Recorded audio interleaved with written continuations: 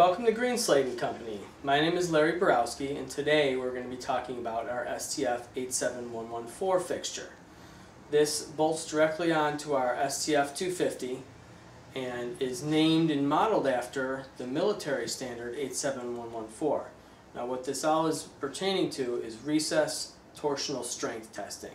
So come on, let's check it out. Let's begin with our pivot mechanism. What this consists of is a pivot block, a chuck with bearings, and a weight post. This whole mechanism goes right onto our STF 250 base, and it's held together with a couple socket head cap screws. Also, we have what it comes with is a 20-pound weight, a 10-pound weight, and two 5-pound weights.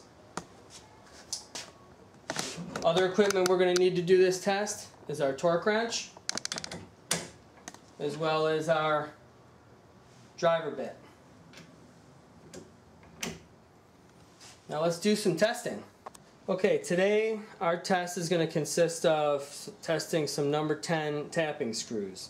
So the first thing we want to do is actually get this mounted into our chuck simply by rotating the collar and tightening that into position.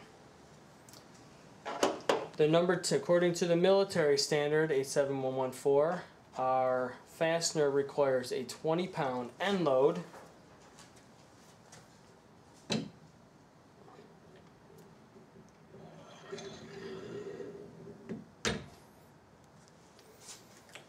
and has to resist up to 50 inch-pounds of torque. So let's talk about leveling the mechanism now. By moving the fine adjustment knob, we need to actually get our weight stack level in order to have the correct forces applied here. So we turn it, we continue to turn it until the bubble comes into the target area and is centered. Now we know that everything is level, tight, and ready for torque testing.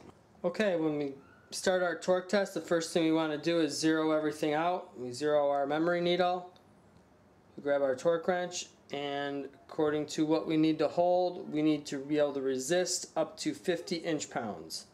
So coming up 40, 45, 50. So we're right there where we need to be. Go a little bit more just for good luck. And looks like we have another successful recess strength test today. Thank you for joining us today. I hope this was informational. Please visit our website www.greenslade&company for more information, and also make sure to check in periodically to our YouTube channel for new and updated videos.